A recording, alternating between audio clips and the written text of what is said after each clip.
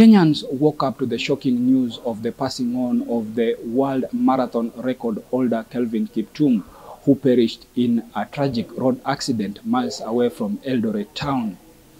Kiptum was in the company of his Rwandese coach Gabez Hakizimana, who also passed on, and a third occupant who is said to be in a critical condition in a local hospital.